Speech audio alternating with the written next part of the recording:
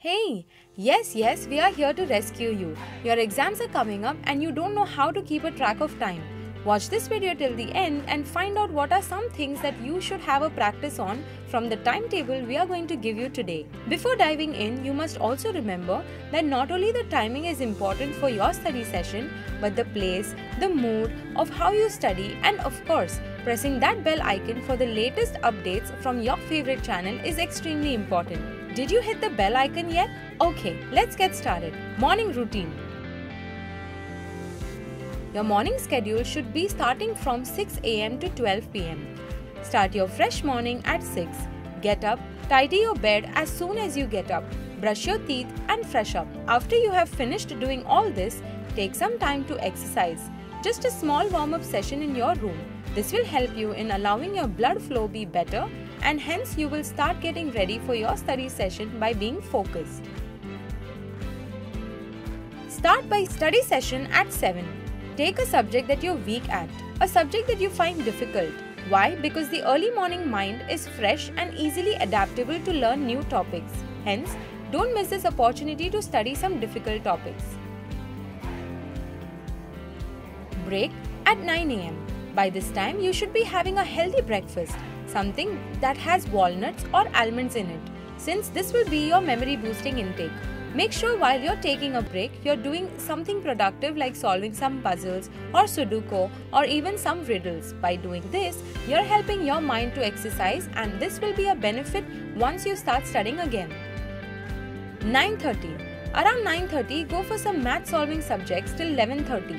But remember that you also need to take some breaks of about 5 to 7 minutes in between. This will again help you to feel more active and less bored. Afternoon routine. 12 pm. Have your lunch by this time and make sure you don't delay this time, since having something to eat will help you to concentrate better. Find out what are some food items that can boost your memory too.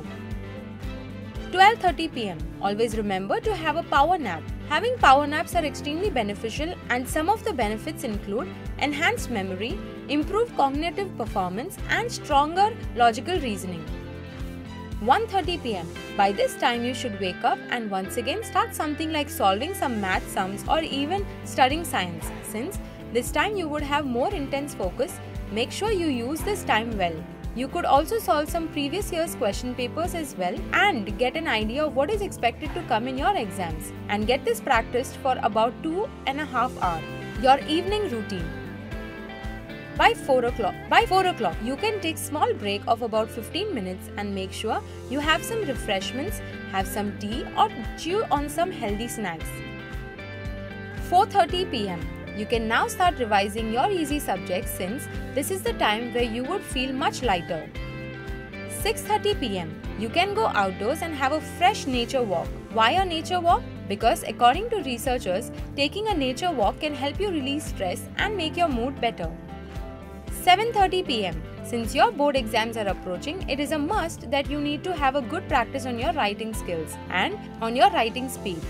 Hence, try practicing during this time. 8:30 pm. Make sure you read something during this time, since along with writing skills, you must also have good practice with your knowledge of English words to improve your reading skills. 9:30 pm. You should have your dinner by this time.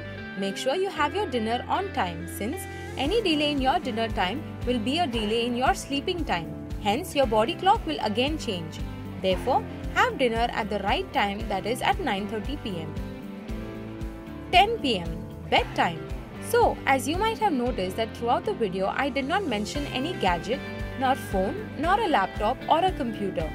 See, when you focus the most, that's when you need to make sure that you keep all your distractions away, and one of the most distracting things is your gadget. Watch how you can avoid this distraction from this video. Bonus tip. Let's talk about the timing. Always go for a time that you feel most refreshed and energetic, and make sure you study at a place where there is less chaos.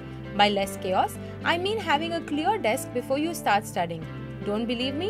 Well, research has also proven that the effects of clutter in your home or your study table allows your mind to procrastinate more and makes you feel less focused. Dedicate a few of your days only on this pattern. This will become your routine, and this routine will help you in not only focusing better but will also help you to score way better marks in the exam, since you will be disciplined and become a topper. Thank you.